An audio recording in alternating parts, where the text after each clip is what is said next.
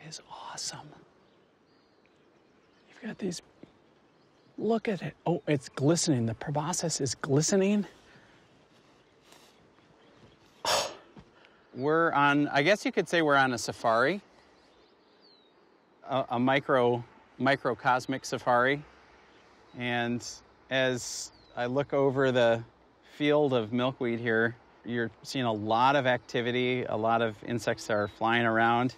This is going to be invisible to most people, other than they see these little pink pom-poms as they drive by, and they probably don't give it a second thought. But take a little extra time, and you're going to see that those little pink pom-poms are a world unto themselves with all these strange, charming little life forms.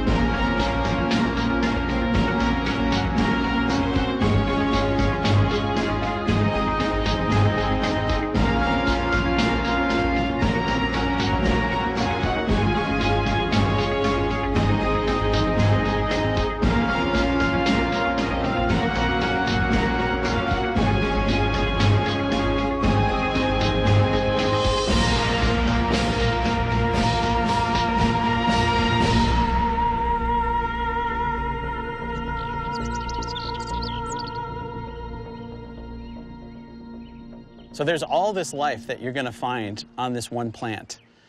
Bees, to wasps, to beetles, to, well, probably the most charismatic, the monarch butterfly. One of the defining characteristics of monarchs is that they are tied to this milkweed. That is their plant. In terms of relationship to the plant, it's absolutely key to have these available to monarchs. No milkweed, no monarchs. It's that simple. The larvae absolutely require the milkweed to feed upon. The milkweed has some substantial defenses. It has latex that it produces. For instance, if I puncture this vein, we'll get some latex oozing out. On top of that, the plant has an additional deterrent, which is a poison. The monarch can deal with this. So eggs are laid on here. Monarch caterpillars, larvae, feed on the plant. Not only are they able to successfully graze upon the milkweed despite the latex gumminess and despite the poison, they're actually able to incorporate some of that poison into their own bodies and use that as a defense against predators themselves. I mean, the milkweed not only provides protection for the butterfly, but it's essentially a crib for its babies. It's like a nursery. So what happens if you don't have a nursery? Your numbers are going to decline. And that is the very serious threat that is facing monarch butterflies right now. So here, it's great because we're a national park. Milkweeds are protected. But of course, one of the things that make monarchs so special is this epic migratory journey that they make, with different generations traveling throughout North America. This great little patch of habitat here isn't enough. Once you get outside these protected places, those milkweeds right now are on the decline.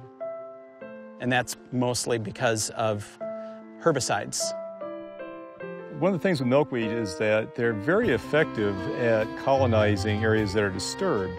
So a classic example of wonderful milkweed habitat are the hedgerows in between row crops. There has been some genetic engineering more recently that have made crops more resistant to herbicides, which means that greater amounts and higher concentrations of herbicides can be applied, and in many cases this is finally too much for the milkweed. When the milkweed goes, the monarchs go as well.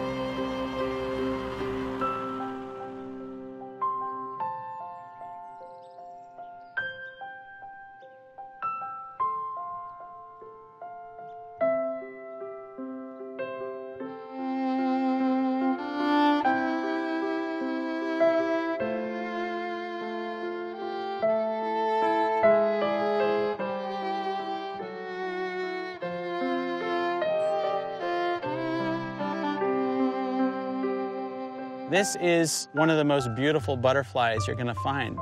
Orange and black stained glass windows that are kind of fluttering through the meadow.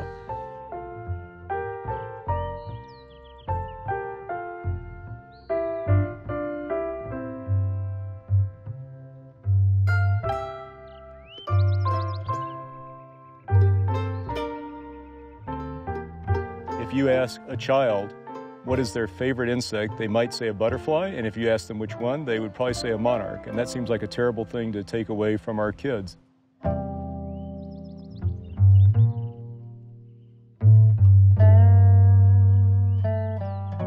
You know, there's that John Muir quote, pull on one thing in nature and you'll find the rest of the universe hitched to it.